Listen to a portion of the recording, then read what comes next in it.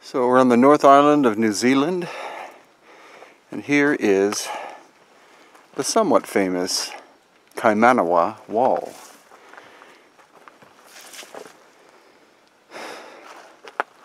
Supposedly the Maori don't claim this as being their construction, but the question is it a human construction at all?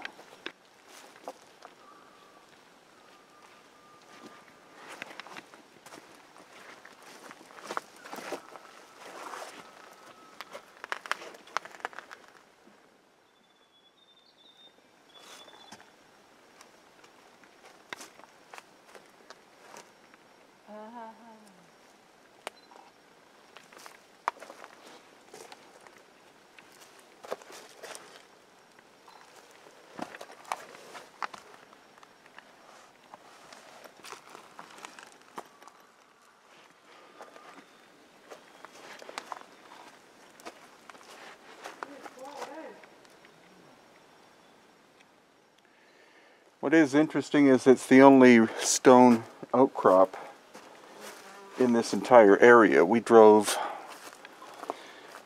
like 20, 30 kilometers into this ancient rainforest, and this is the only stone at all, and it's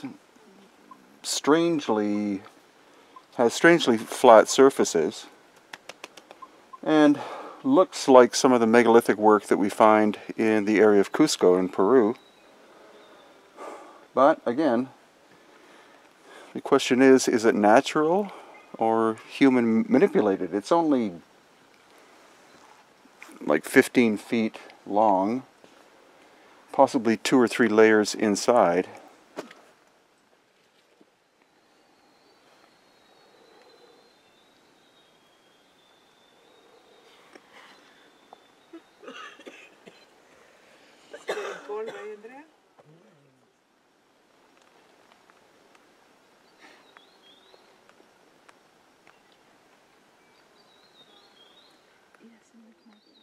Our council was saying they were going to dig it out to end it once and for all.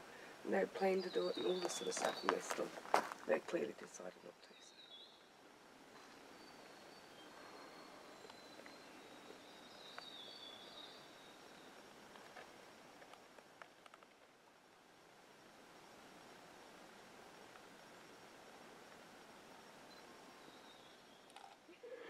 So if it's natural, then these cracks are natural, then why wouldn't the stone in front have peeled off to reveal a flat surface like that? That's what's kind of strange about it.